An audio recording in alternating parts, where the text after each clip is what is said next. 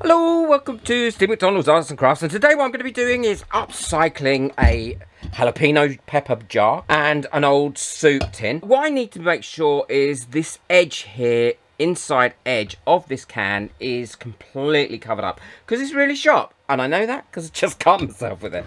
So what I'm going to do first is go round it like this with some masking tape all the way around. That'll help cover that sharp edge up to start with, and then I'm going to go around the whole can before I put the next layer on, because that will give my paper clay, which is what I'm going to cover this in, a much better surface to stick onto. Well, that's well adhered onto there, and then I'll give a second layer of this onto that as well, all the way round. And once I've put the paper clay on, you'll see that that'll be very well protected, and that's not likely to cut anybody that's using it. I intend to turn this into like a dragon jar. So I want this dragon to be on the outside like that. I'm going to turn it into some brick, and then I'm going to have something on the top. All I'm using here is my white paper clay that I made. And if you want to know how to make that, the recipe is free on my website for anyone to download, and I do have a video on it as well, which I'll link at the end of this one. And this silicone mold is great for this. And I made this clay probably about 3 months ago. I'm pushing it in quite firm so that I can get as many details on it as possible. I want it to be a little supple when I go to put it on the outside of the actual jar itself. Next thing I want to do is cover these all in some brown paper. Now the brown paper will stick onto this glass really well. All I need to do is pop it on like this. And it's quite warm here today, so it's going to dry fairly quickly. If it didn't dry quickly, then I would pop these into my resin curing companion by Tea Expert, and as you've seen in my previous video, that works really well for drying paper clay, paper mache, and all this sort of thing. Cuts down on so much time.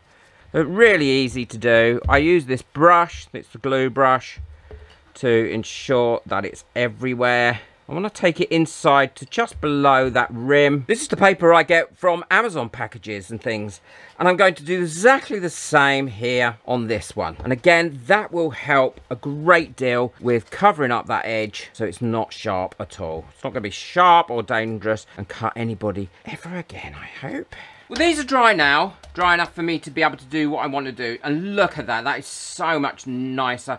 There's no way that is now going to cut anybody or do any damage to anyone. I'm not going to put the paper clay onto that one, but I am going to put a little bit of paper clay onto this one, and I'll show you why in a second.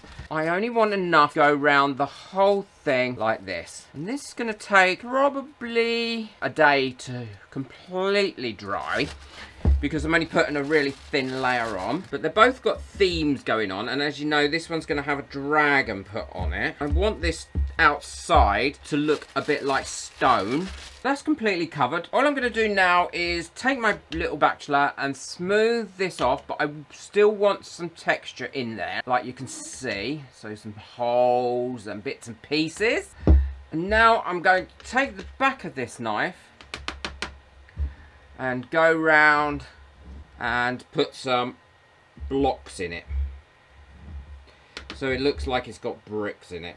And then all I need to do is go through it now like this, and that's going to make it look like it's a brick wall. And then when that dries, it'll dry with that pattern in. And that's why I wanted to keep the texture on there rather than have it completely smooth, because it's more likely to look like stone then. And for the tin, I made some playing cards using this mold and my white clay in exactly the same way as I made the dragon. And I've left them so these are still a little bit soft. I'm going to glue these on the tin using PVA glue, and be careful with them at this stage because they are still soft. You want to wait until they've gone completely hard before you handle them a little bit more. And the reason I want them soft is so that I can push them onto here like that. I'm not looking for perfection on these. I haven't spaced them out very evenly, look, but that's alright.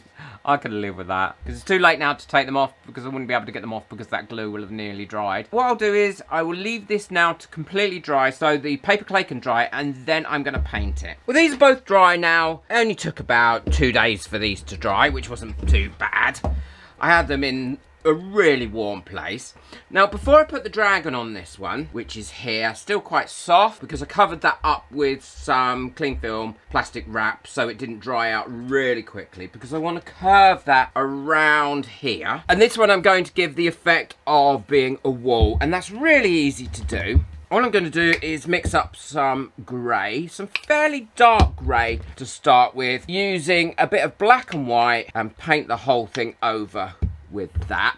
And this is why I left it really quite rough looking, because once this is painted over, you are really going to start to see, especially when I put some of the other bits of detail on here, the texture, and it's going to make it look a lot more like stone. Now, I'm not too worried if I leave 1 or 2 little white spaces in this. What I want to make sure is all these bits inside where the mortar would be for the bricks are completely covered. That's all painted now, and before I do the next stage, I'm going to leave that to dry, and this one I'm going to paint over in a red that I'm also going to add a little bit of burnt umber to, just to give it a bit of a darker and less bright red colour. And again, that is lovely and secure now. That isn't going to go anywhere, and it's not going to cut anybody either, which is really important. These are both dry now. What I'm going to do is dry brush over the top of this one a much lighter grey, and I'm using a coarser brush to do that with.